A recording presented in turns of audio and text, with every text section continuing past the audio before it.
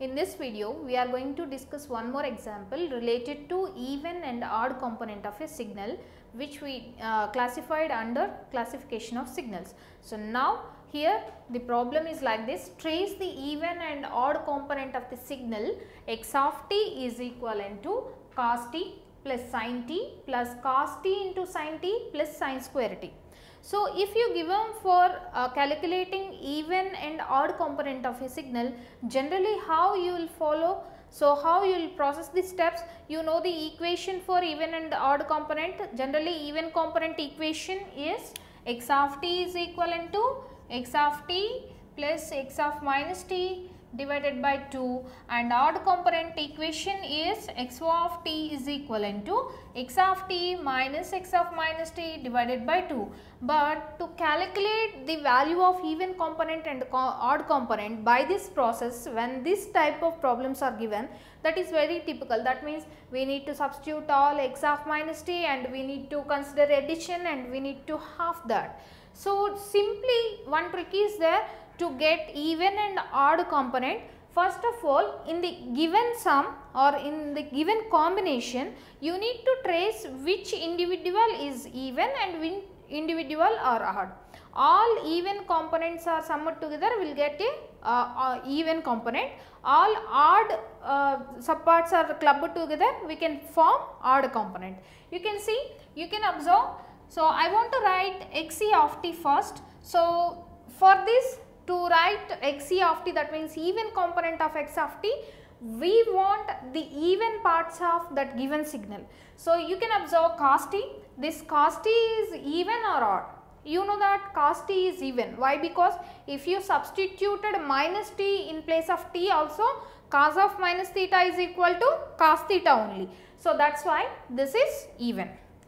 So, now I am just marking even and odd. This is even, I am just representing with E. So, now coming to sin t, this is even signal or odd signal. We already discussed in even and odd functions, sin t is a odd function.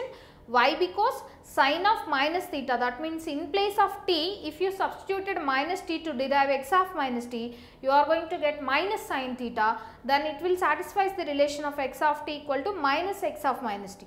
So, this is odd function.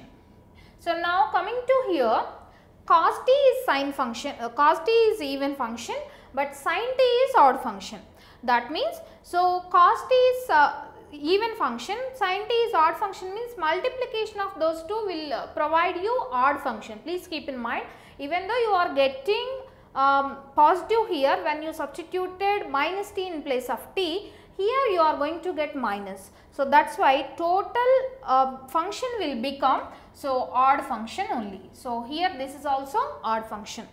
Coming to sin square t, do not treat that as sin t whole square. There is a much difference between sin t whole square. That means, so sin t whole square is different and sin square t is different. So, sin t whole square means sin t into sin t, but here sin square t is nothing but 1 minus cos 2t by t. So, this is sin square t. Now, if we are having sin square t, then we need to keep in mind about 1 minus cos 2t by 2. This is 1 by 2 minus cos 2t by 2. 1 by 2 is a constant, we won't calculate that. So, here whatever cos 2t by 2 is there, so cos 2t is a even signal again. So, here you are going to get even. So, now this signal is not odd, even though that is indicated in sign. So, because of sin square, so that is equivalent to 1 minus cos 2t by 2. Definitely, if you applied that formula, if you applied x of minus t function also, you are going to get even function. So, now we know in our combination what are the even and what are the odd components. By adding all even components in the given combination, we are going to get the even component. By adding all odd components in our signal, we are going to get the odd component. So, here, so simply xe of t equal to cos t plus sin square t. So, this is even component value. So, now xo of t, odd component of x of t is equivalent to, by adding odd components, all combinations of odd components, if we added, we are going to get odd component of the given signal. So now here sin t is odd and cos t sin t is also odd. So totally we calculated even and odd components of the signal x of t without having this particular equations. So like this we need to solve the equations or solve the problems related to even and odd components.